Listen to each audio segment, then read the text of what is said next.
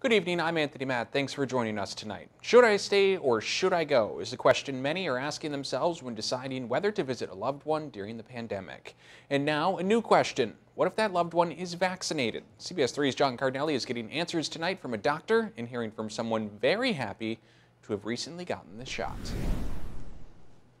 You're going to be on television. I am.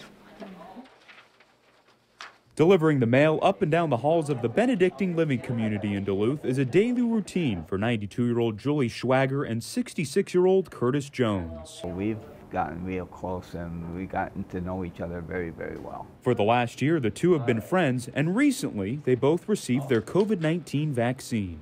It was very rewarding, and I felt, maybe we're making headway here. Visitation for those in assisted living communities has been very limited over the last year and is based entirely on the county's positivity rate and outbreaks in the building. Every single week we evaluate both of those circumstances and then define what our visitation status is for the week. What are you delivering? That's Barb Westberg, executive director at Benedictine. She says the building is currently allowing general indoor visitation, but with nearly 250 residents approaching full vaccination, no clear guidelines have come up from the CDC or health department on visitation. We do know that just because our residents are now vaccinated, we're not going to be able to let up on the precautions that we've done. Without new guidance on visiting loved ones who have been vaccinated, many are asking themselves what to do. There's not a clear, easy answer that once you've been vaccinated, you're good to go. Because some people will still become ill even though they're fully vaccinated. Dr. Thompson, an infectious disease doctor at St. Luke's, says while vaccines are proven to be very effective,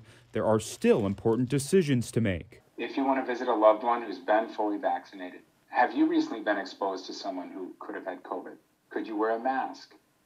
Could you do it in a well-ventilated space? I think all of those things need to be considered in order to reduce that risk. Never ice fished in my life, and I don't plan on doing it. For Julie Schwager, her daughter has decided it's best they talk over the phone for now, since she has not received her shot. But as far as visiting, we're both very comfortable with what we're doing. And for Curtis, his sister is waiting as well.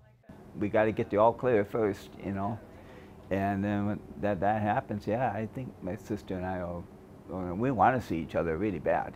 But the two won't be alone. We chat quite a bit. He chats quite a bit. As friends have now become more like family. It's opened up a lot more than it. Westberg says overall visitation has gone up since vaccination has started.